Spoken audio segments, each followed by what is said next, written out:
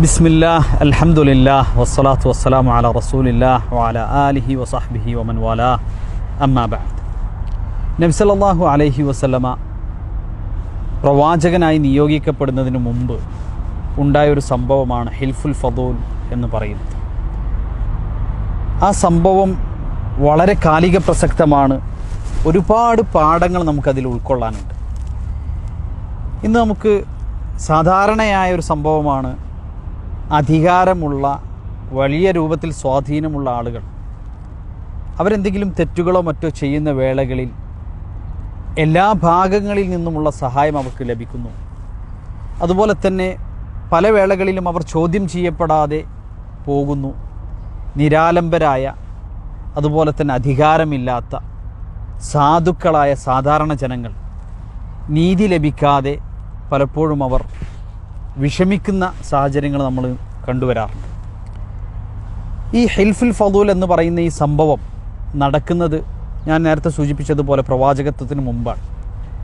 ജബീദ് എന്ന് പറയുന്ന ഒരു ഗോത്രത്തിലെ ഒരു മനുഷ്യൻ, അയാൾ മക്കയിൽ അവിടെ ഹജ്ജിനൊക്കെ വരുന്ന ആളുകൾ സംഗമിക്കുമ്പോൾ അവിടെ വലിയ കച്ചവട സാധ്യതകളുണ്ട്. അതുകൊണ്ട് തൻ്റെ നാട്ടിൽ നിന്ന് കൊണ്ടുവരുന്ന സാമഗ്രികൾ മക്കയിൽ കച്ചവടം ചെയ്യുകയും അതിൽ നിന്ന് തൻ്റെ കുടുംബത്തിനു വേണ്ടി വല്ല ഉപജീവനവും കണ്ടെത്താമെന്ന് ആഗ്രഹിച്ചുകൊണ്ടാണ് യഥാർത്ഥത്തിൽ ജബീദ് ഗോത്രത്തിൽ നിന്നൊരു മനുഷ്യൻ മക്കയിലേക്ക് വരുന്നത്. മക്കയിലെ അറിയപ്പെട്ട കച്ചവടക്കാരനായിരുന്നു ആസ് ബിൻ വായിൽ എന്ന് പറയുന്ന മനുഷ്യൻ. അങ്ങനെ ഈ ജബീദ് മക്കയിലെത്തിയപ്പോൾ ആസ് ബിൻ വായിൽ ജബീദിനെ സമീപിച്ചു. ജബീദിൻ്റെ കയ്യിലുള്ള മുഴുവൻ കച്ചവട വസ്തുക്കളും ആസ് ബിൻ വായിൽ വിലക്കെട്ടി വാങ്ങുകയുണ്ടായി.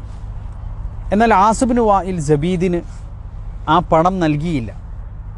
അങ്ങനെ ജബീദ് ഒരുപാട് വിഷമിച്ചു. ഖുറൈശി ഗോത്രങ്ങളുടെ അരികിലേക്ക്, അതുപോലെ തന്നെ മക്കയിലുള്ള അധികാര കേന്ദ്രങ്ങളായിരുന്ന സ്വാധീനമുള്ള വലിയ വലിയ ഗോത്രങ്ങളുടെയും ഗോത്രത്തലവന്മാരുടെയും അരികിലേക്ക് ഈ ജബീദ് ഇങ്ങനെ കടന്നു ചെല്ലുകയാണ്. അവരുടെ വാതിൽ മുട്ടി അവരോട് തൻ്റെ പ്രയാസം പറഞ്ഞു. ഞാൻ നാട്ടിൽ നിന്ന് കച്ചവടത്തിന് വേണ്ടി കൊണ്ടുവന്ന മുഴുവൻ സാധനങ്ങളും ആസ് ബിൻ വായിൽ വാങ്ങിക്കുകയും എനിക്കതിൻ്റെ വില തരാതെ അയാൾ എന്നെ കബളിപ്പിക്കുകയും ചെയ്തു എന്ന് ഈ ജബീദ് ഇങ്ങനെ പരാതി പറഞ്ഞുകൊണ്ടിരുന്നു. പക്ഷേ ആദ്യമൊക്കെ അവർ സഹായിക്കാമെന്ന് പറയുകയും ഈ പ്രവൃത്തി ചെയ്തത് ആസ് ബിൻ വായിലാണെന്ന് അറിഞ്ഞപ്പോൾ അവരൊക്കെ പിന്മാറുകയും ചെയ്തു.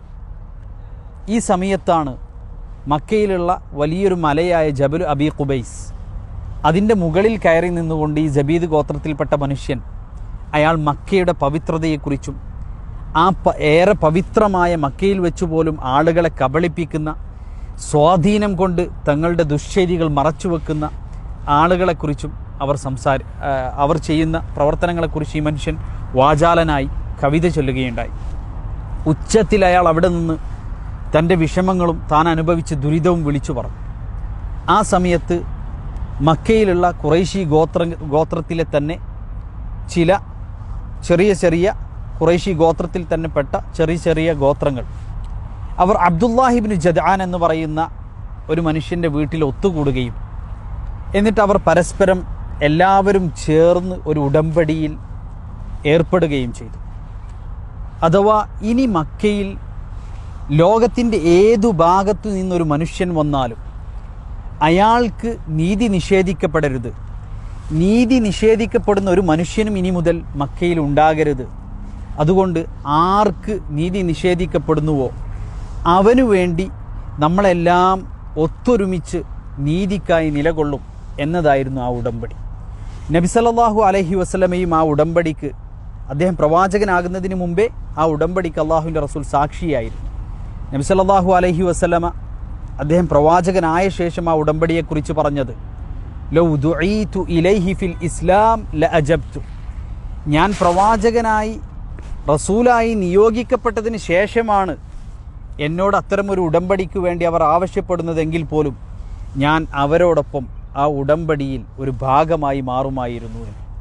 അഥവാ വലിയ പാഠങ്ങൾ ഈ ഒരു സംഭവത്തിൽ നമുക്കുണ്ട്. ഒന്ന്, നീതിക്കു വേണ്ടി ജാതി മത ഭേദമന്യേ എല്ലാ രൂപത്തിലുള്ള വ്യത്യാസങ്ങളും മറന്ന് മുഴുവൻ മനുഷ്യരും ഒന്നായി നിൽക്കണമെന്നുള്ള വലിയൊരു പാഠം ഇതിലുണ്ട്. രണ്ടാമതായി നബി സല്ലല്ലാഹു അലൈഹി വസല്ലം അദ്ദേഹത്തിൻ്റെ ജീവിതത്തിലെ സാമൂഹിക പശ്ചാത്തലങ്ങളിലും അതുപോലെ തന്നെ സ്വന്തം നാട്ടിൽ നടന്നുകൊണ്ടിരുന്നതായ നന്മയ്ക്ക് വേണ്ടിയുള്ള എല്ലാ തരത്തിലുള്ള പ്രയത്നങ്ങളിലും അദ്ദേഹം ഭാഗവാക്കായിരുന്നു. ആ ഭാഗവാക്കാകുന്നതിന് അദ്ദേഹം ആഗ്രഹിച്ചിരുന്നു. അതുപോലെ തന്നെ ഇസ്ലാം അഥവാ പ്രവാചകനായി നിയോഗിക്കപ്പെട്ടതിന് ശേഷമാണ് എന്നെ അവർ ആ ഉടമ്പടിക്ക് ക്ഷണിക്കുന്നതെങ്കിൽ പോലും ഞാൻ അതിൽ പങ്കെടുക്കുമായിരുന്നു എന്ന് അള്ളാഹുവിൻ്റെ റസൂൽ പറഞ്ഞത് അർത്ഥമാക്കുന്നത്, അഥവാ തൻ്റെ നാട്ടിലുള്ള ഏത് വിശ്വാസങ്ങൾ വെച്ചു പുലർത്തുന്നവരായ ആളുകളാണെങ്കിലും നന്മയ്ക്കു വേണ്ടി നീതിക്കു വേണ്ടി അവരെ ഒരുമിക്കുമ്പോൾ അവരിൽ ഒരുവനായി ഞാനും ഉണ്ടാകുമെന്ന നബി സല്ലല്ലാഹു അലൈഹി വസല്ലമയുടെ പ്രഖ്യാപനമാണ്. ഓരോ മുസ്ലിമും അങ്ങനെയായിരിക്കണമെന്ന് ഒരു വലിയ പാഠം അള്ളാഹുവിൻ്റെ റസൂൽ നമുക്ക് പകർന്നു തരികയാണ്. അതുകൊണ്ട് നമ്മൾ മനസ്സിലാക്കേണ്ടത്, ഏത് സന്ദർഭങ്ങളിലും ജീവിതത്തിൻ്റെ ഏത് ഘട്ടങ്ങളിലും ഒരു വിശ്വാസി നിലകൊള്ളേണ്ടത് നീതിക്ക് വേണ്ടിയാണ്, നന്മയ്ക്ക് വേണ്ടിയാണ്. തൻ്റെ നാട്ടിലെ തൻ്റെ സമൂഹത്തിലെ നീതിയെയും നന്മയെയും ഇല്ലായ്മ ചെയ്യുവാനുള്ള പ്രവണതകളും അതുപോലെ തന്നെ ദുർബലരായ ആളുകൾക്ക് നീതി നിഷേധിക്കപ്പെടുന്ന സാഹചര്യങ്ങളിലും എല്ലാവരും ഒറ്റക്കെട്ടായി നന്മയോടുകൂടി നീതിക്ക് വേണ്ടി നിലകൊള്ളണമെന്ന വലിയ പാഠമാണ് ഈ ഒരു സംഭവം നമുക്ക് നൽകുന്നത്. വസല്ലല്ലാഹു അലാ നബീന മുഹമ്മദ് വഅലാ ആലിഹി വസഹ്ബിഹി വസല്ലം.